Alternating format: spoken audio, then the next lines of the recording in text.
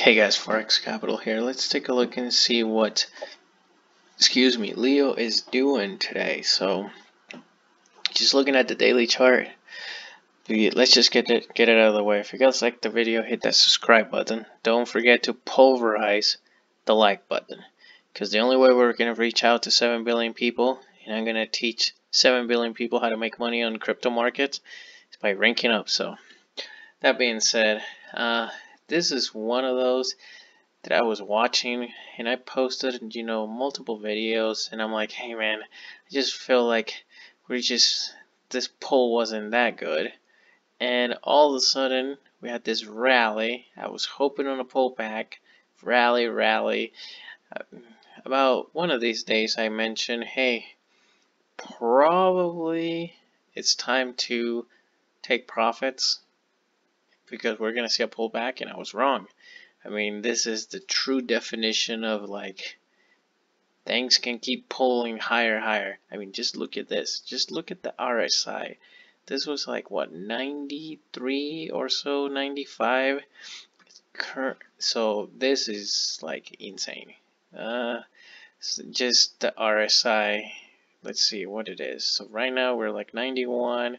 Yesterday was 93. So I mean, it is pulling and pulling hard. Would I place a position right now? Absolutely not.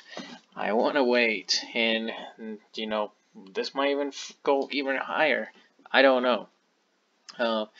But I definitely want to see a pullback. To the 23% retracement. That way, 20-day moving average catches up. The 200-day, which is more important, catches up.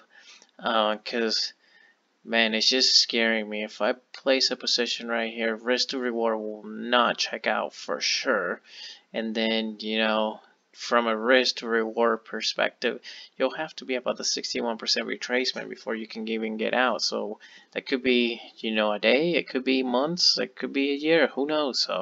So right now, this is bullish, very bullish, but I will not place a position because your risk doesn't check out right now.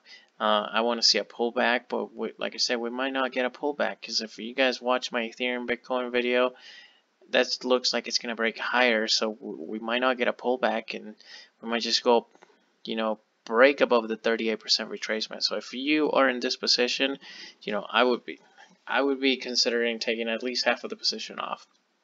I don't like to get too greedy, because then